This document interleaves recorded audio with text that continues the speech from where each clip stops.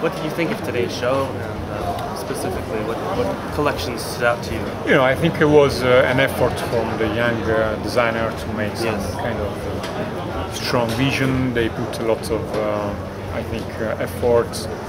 You can feel it. And I agree with the guy that was the winner. For me, was the one that had the best vision.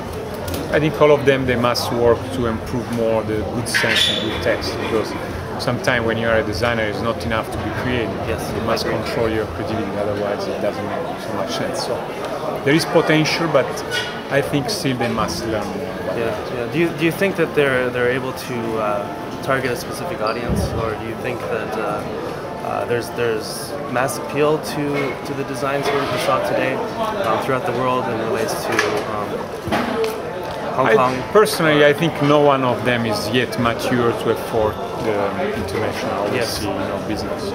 I don't know about China, maybe like niche, some kind of niche business, but if they work hard, some of them, they understand the logic of what does it mean to have on it one dress, because I always say the fashion must be like Prozac. You must feel much better when you put on. Yes. And make you satisfied.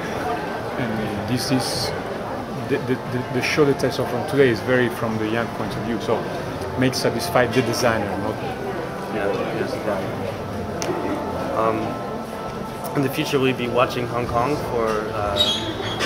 Well, I think Hong Kong, I said, is a door to the future anyway, because it's a door to China. China is 1 billion, 200. It's like 5 times the United States, 5 times Europe. So I think anyway, Hong Kong is full of energy and a lot of happening here, and I think it's definitely a place where it's interesting to pass by. All right, thank you very much. Thank you. Nice to meet you.